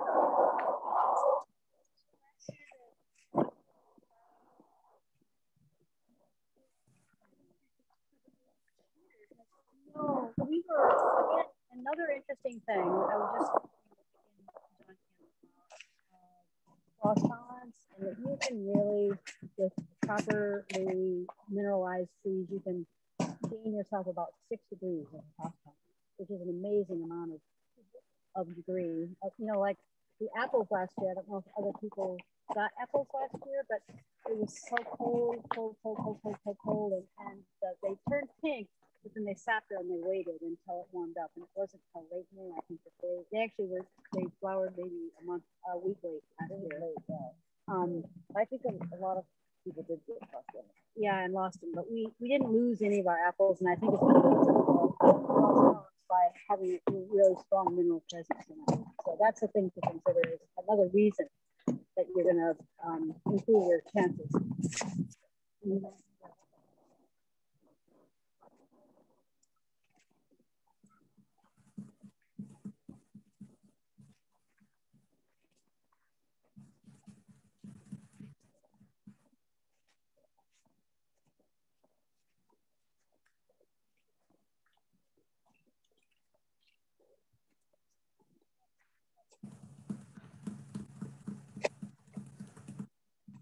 Right, so we're going to work on pruning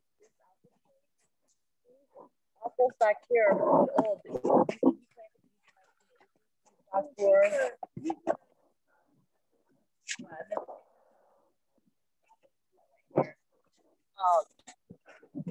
So, I mean, some of these have myself and I'm coming up to not get overwhelmed by looking at all of it. There's a lot on this tree. And just kind of start thinking about the things that the branches you do want to keep, and also start moving the dead wood or any diseased wood or injured branches, and also branches that are crossing. I think if you remove those things and then see what you have and where you might want to open it up a little bit more, instead of, I mean, it can be overwhelming to look at all of this at once. And we'll start off by identifying any dead wood in crossing branches. This also has a competing leader, so I think I'd like to take off the back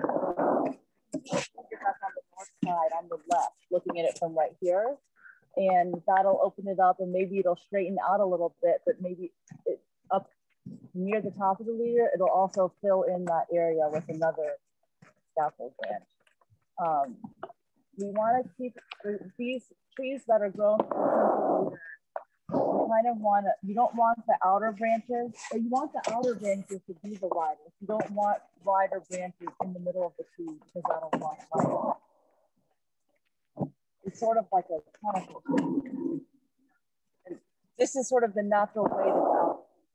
This one is has a central leader. And I mean, you can see what the central leader is on this tree. I like this tree. It's huge. It almost is 2 trees at this point. But I think I still would keep that, like looking at the left side of the tree where there's that really big scaffold branch that almost looks like a leader. I think I'd still keep all of that and thin out the center of the tree a little bit. And there's a lot of crossing branches here, but yeah, this, I just was looking at how big this tree is. It's almost like it's two apple trees. With this one, would you prune that central leader to take it back?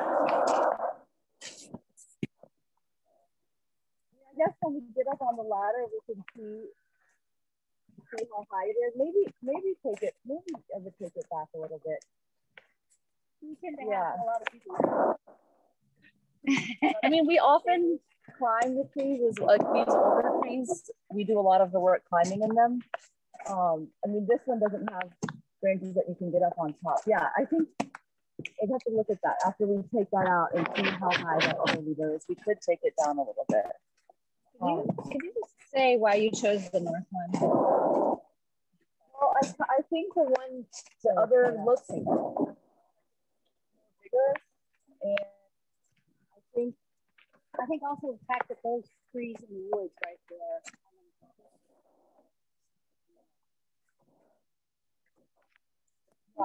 I think that was the original. That this is just a branch that came. It's that vertical growth that just came straight up. I also would like to take off some of this on the inside.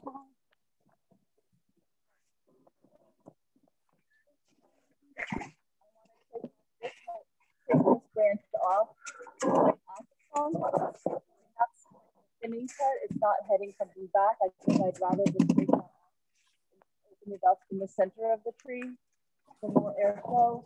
And then there's also this right here, this vertical growth.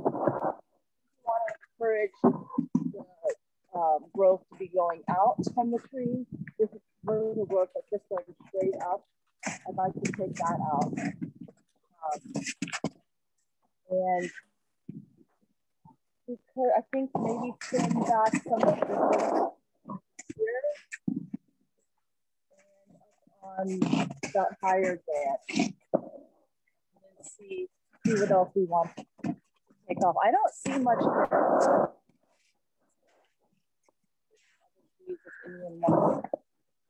Maybe this right here.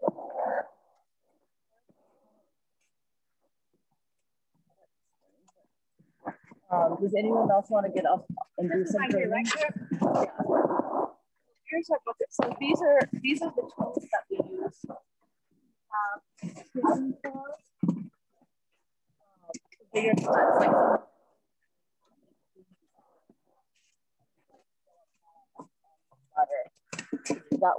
that would need a pruning saw. And these ladders, what Jack was talking about, and the safest way to use these, the easiest is to have this leg facing into the tree. And also, but it's really important to have this side of the ladder level.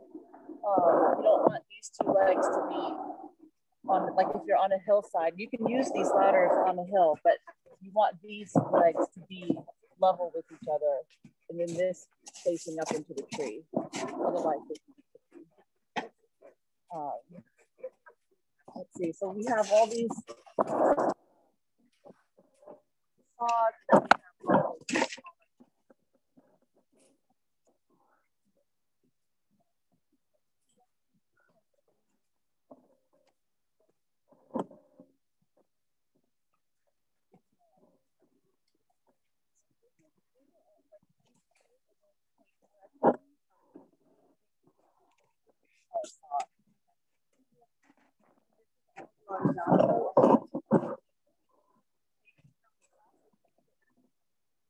I think I might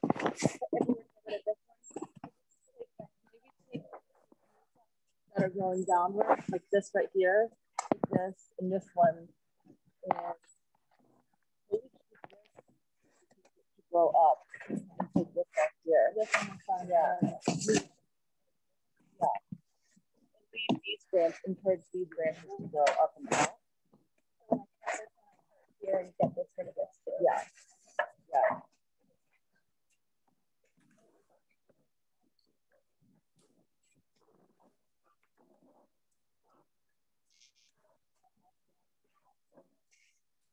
I'll go show everyone the water sprouts here. Let's see, this tree has a lot of water sprouts.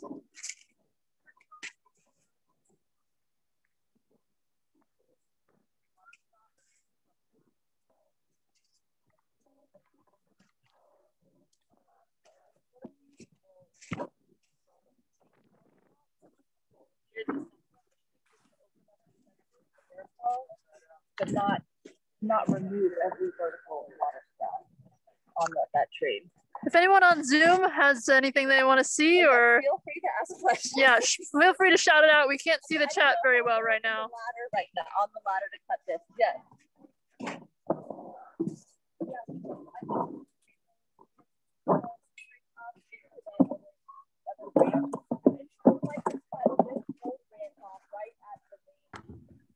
Can you go over how to cut? Like, does it matter where to cut on a branch that you're removing? Yeah, so if it's a smaller branch, I think you could cut it. Let me grab a.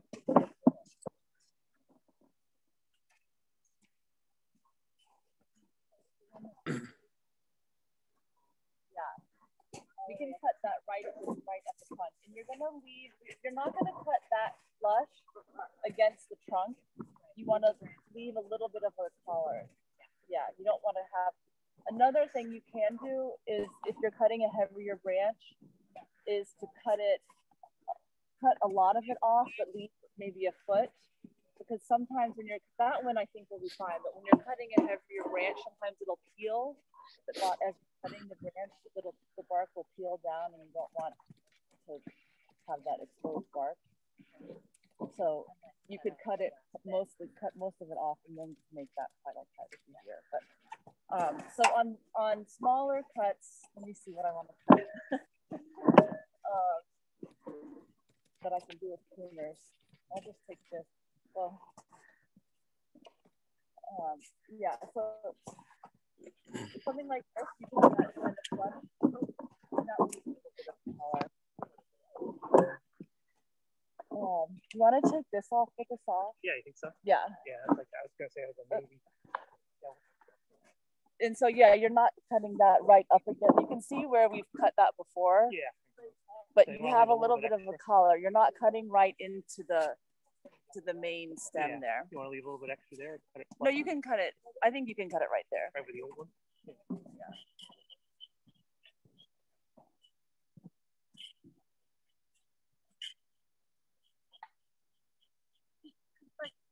I know.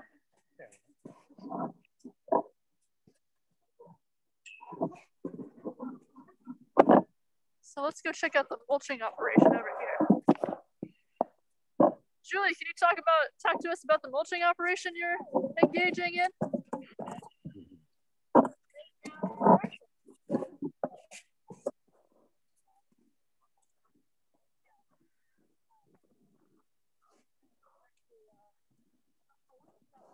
Not under this tree, actually close this tree because it doesn't have a lot of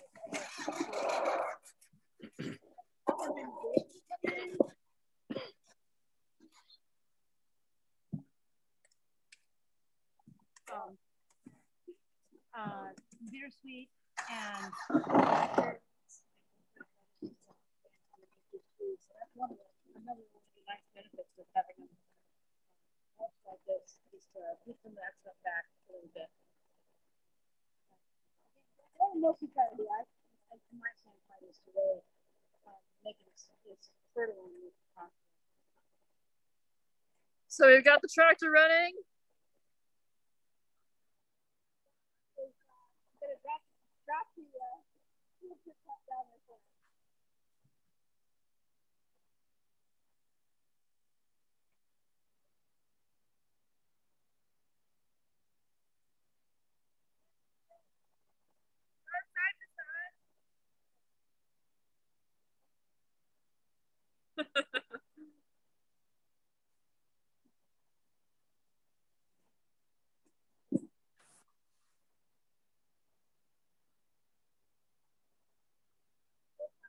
Come back.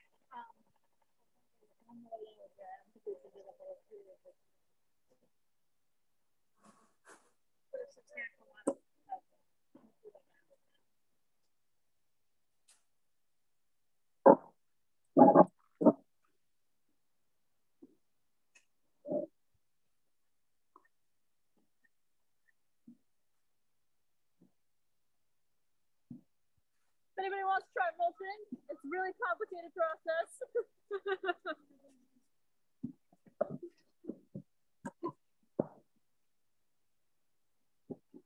So yeah, as Julia was saying, we're gonna come back on Monday and put another load down because we like to have a lot of material down.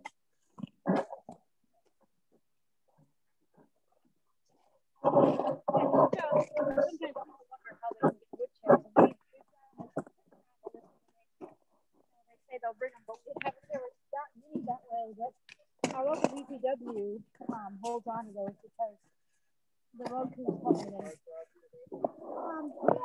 let's see how much we have. Anyway, it's in our town DPW.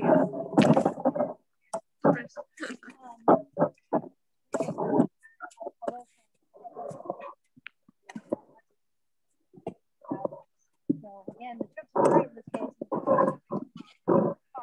But I think we started adding trips to our lives. Cycling this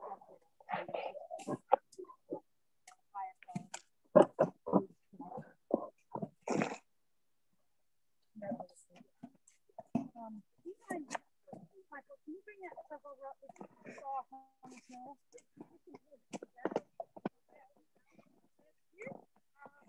I don't know how long it was at the job. Well, I think it's away.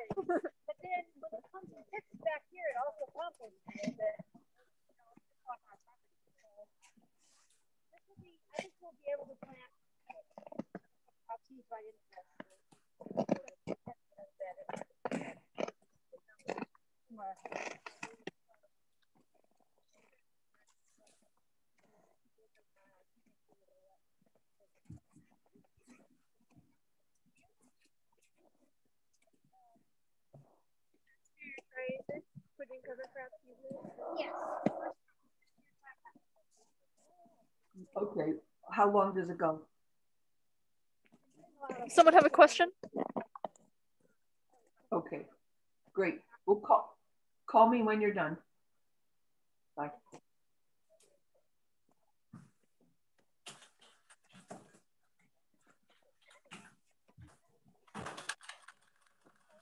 Okay, let's go back to the pruning operation, see what's going on there. I got a question for you. Yeah. How many years has it been since that big apple's been pruned? That one right there in the corner? Yeah, the one with the ladders around it?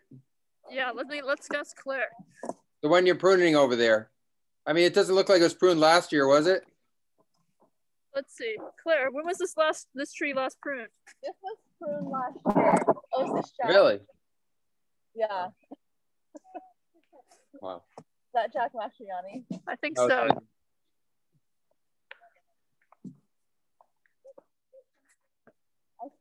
I'm not sure.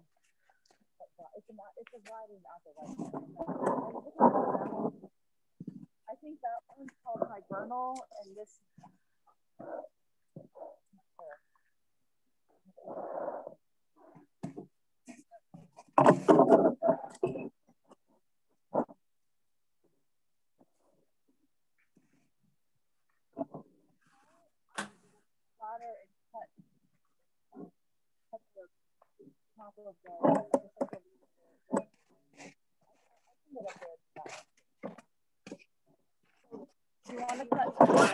Idea of making that into one tree with that limb.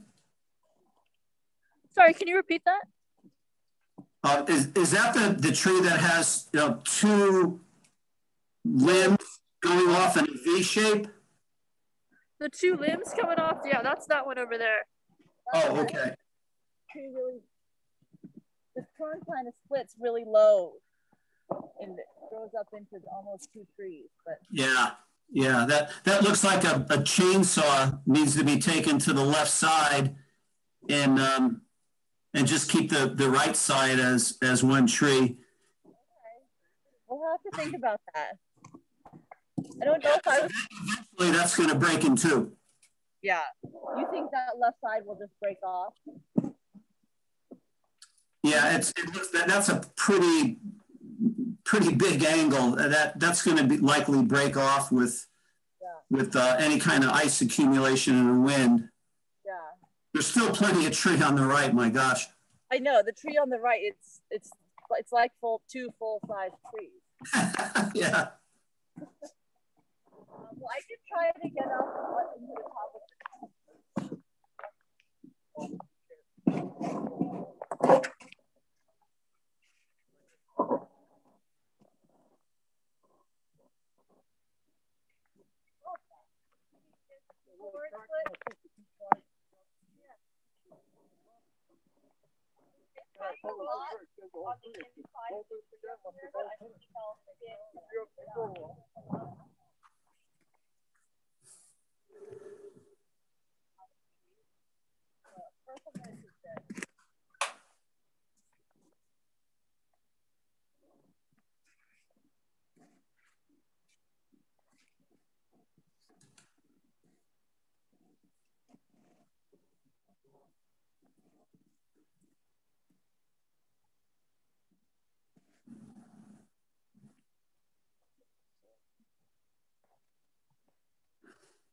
Big one.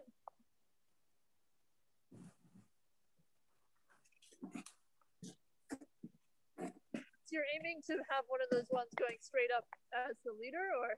So this one, I think this one was a central leader. This is just a branch that is growing off of it. So I'm going to cut this right here, and I think it'll open it up on this side. Maybe the tree will straighten out a little bit, having more space and.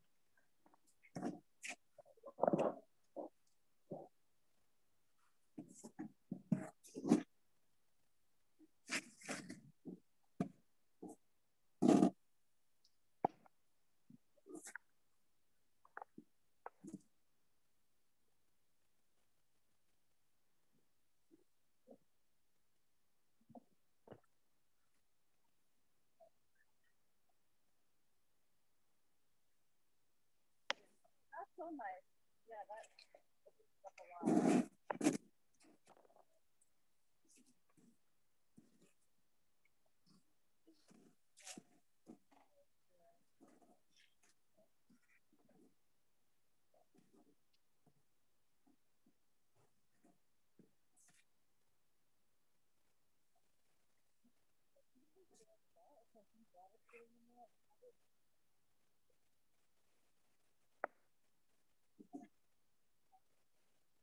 It's pinching from the weight pushing it onto the saw. What? You gotta go in the other side meat. It's leaning towards it, so it grabs the saw as it leans down on it.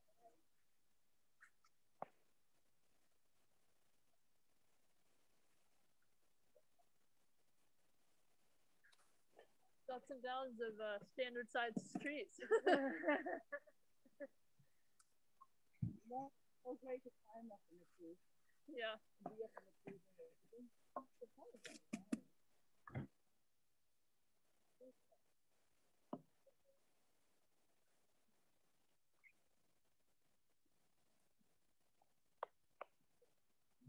You want to try moving the ladder first?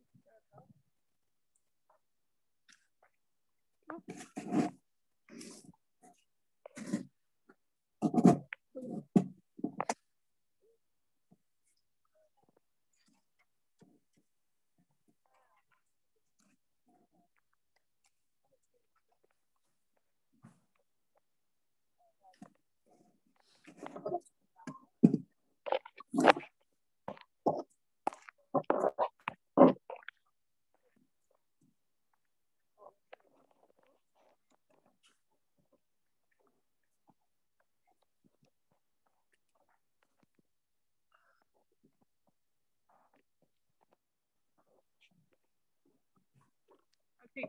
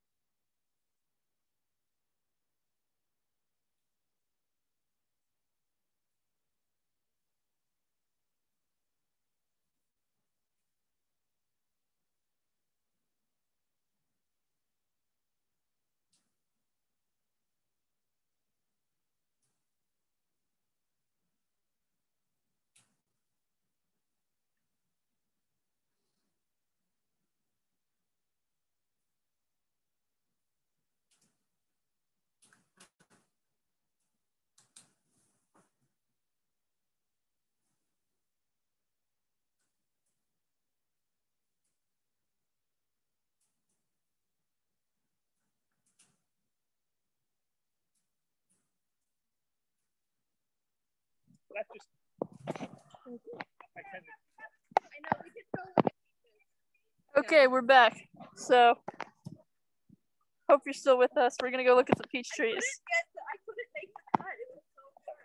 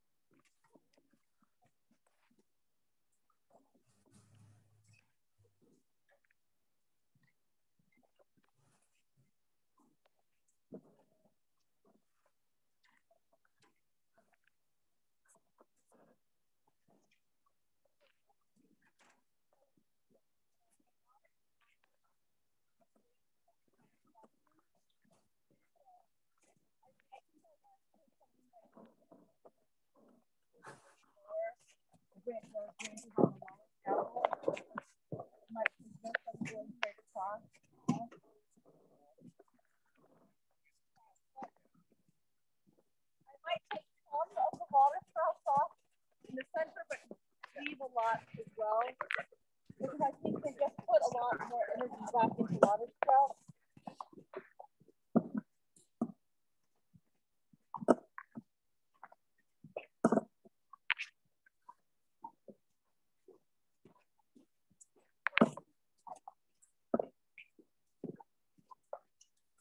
This is a pawpaw.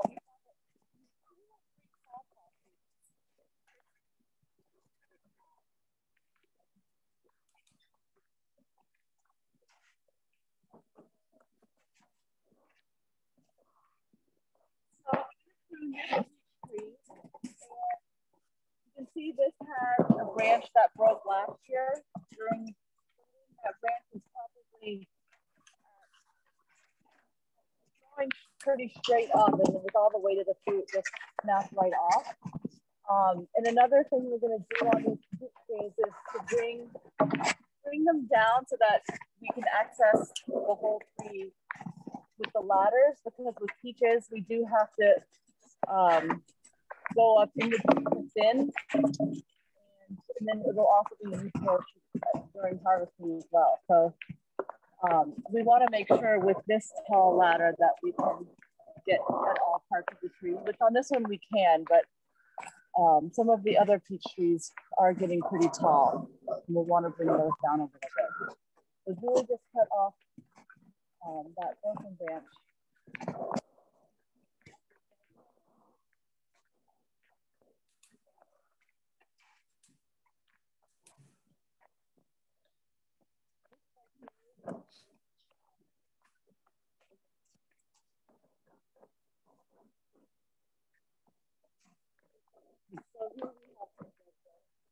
How can you tell? Well, there's no,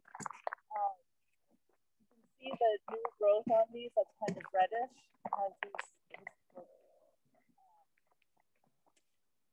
the new growth on the peaches is very red, and these shoots are what we're going to have fruit on this year. And the deadwood is just looks kind of desiccated, and there's no new growth.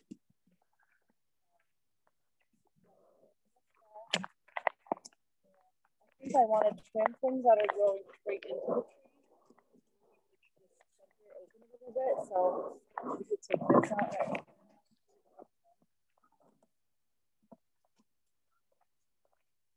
Here's another good.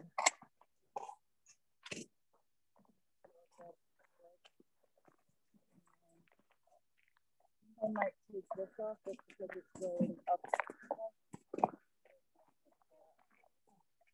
Yeah.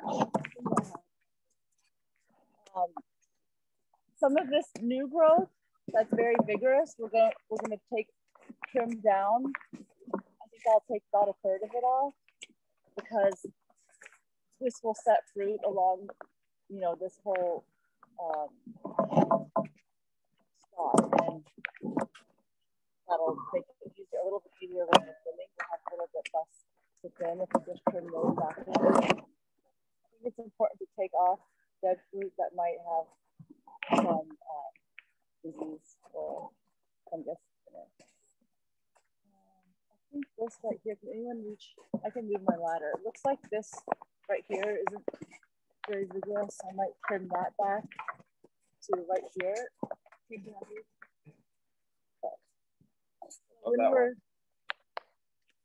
When we're out pruning, I think that the new growth that's just a few inches we can leave, but it's these bigger shoots like this that we'll trim those down.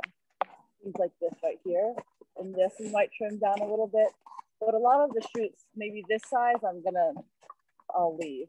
Some of the things that aren't quite as long, I'll leave. I think I'm gonna leave this whole shoot like this and not trim it down. So compared to like older, where you're pointing to that new branch that's grown straight up that you want to get rid of, and next to it is an older growth. So like just in my mind, I'd be like, oh, new growth, I want to keep that, but no. Which one? Like where are you looking? Right above it, it's in a curve and it has a mummy on it. The dead from above it. Right. Oh yeah, that one. So that you're keeping that over the one you just. I think I'll trim it down, but not take the whole thing off. Okay. Yeah. anyone see any more branches that are very clearly crossing or each other? It seems like the way this tree has grown, the 4 main branches are very spread out, and that there's a lot of space here for all of that. I mean, that looks like it could be disease. I might take that branch. Sorry, I gotta get the close up. Yeah, I mean, the rest of the branch is healthy. I don't know, what do you think about wood that looks a little? Looking at this one? Yeah, does it look like that's diseased wood or? Awesome. What's Jack think? Jack, what do you think? This makes them just out of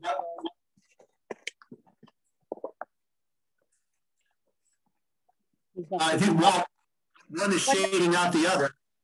What's that? I would take the bigger limb out and let that smaller diameter limb become more dominant. It's getting shaded out. It looks like it's getting shaded out by that bigger limb that's above it. Okay. All right. Whatever you say, Jack.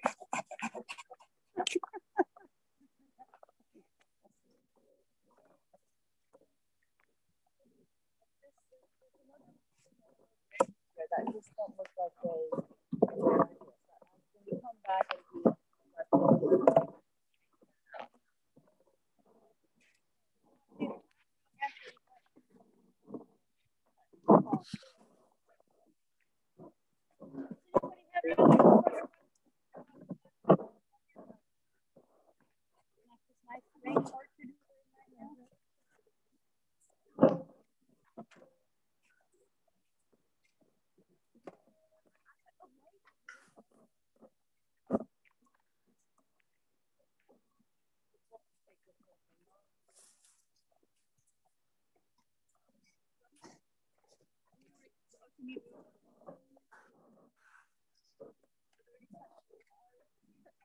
Feel free to shout them out if you've got more questions. We can't really see the chat right now, so you'll have to speak aloud. I think we might be questioned out. I got one for you. Where's one? What do you guys do about squirrels? I mean, that's the biggest for me. My peaches, you know, squirrels eat almost every peach unless I can keep them away somehow. How many cats do you have? One. But not interested in squirrels. There's they have to cross a large open field to get to the trees. There's no other tall trees nearby. But I mean, I'll go out in the morning and see like 4 or 5 of them in the tree. I don't know what to say. We have a lot of cats. We have a lot of dogs. Yeah. And I always find that if I feed them less, they're more interested in outdoor prey. Yeah, we have a lot of coyotes here, though. We can't leave the cat outside at night. Yeah. Yeah, no, that's a hard one. I don't know. Our cats stay out at night and they're pretty sharp. But yeah, I think more of your local predators around, because I mean, when you go out in the fields, our cats and dogs all come out with us, and they start hunting. That's just part of what they do, and they, you know, I think they get in that habit. I don't know. We don't have squirrel problems, and it might be because we're surrounded by woods too. They have plenty of other things that they can eat. We do have a porcupine that lives here that we see out once in a while on the tree, but no one's gonna broke him. But yeah, I don't know what to say except keeping more of your own predators around and feeding them a little bit less than you'd like to. Wish I could be more helpful. Yeah. Well, I guess we'll call it. And thank you all for coming. I hope you all come in person next time. Thank you. We're gonna go back and eat. And like I said, we're probably going to do, we haven't confirmed it yet, we're probably going to do small fruit next month if you want to come to that one. So it's been great having everyone. So thank you, Julie. Thank you. Thank you, Julie. I do a lot of seaweed spread too. We have seaweed here, which is great.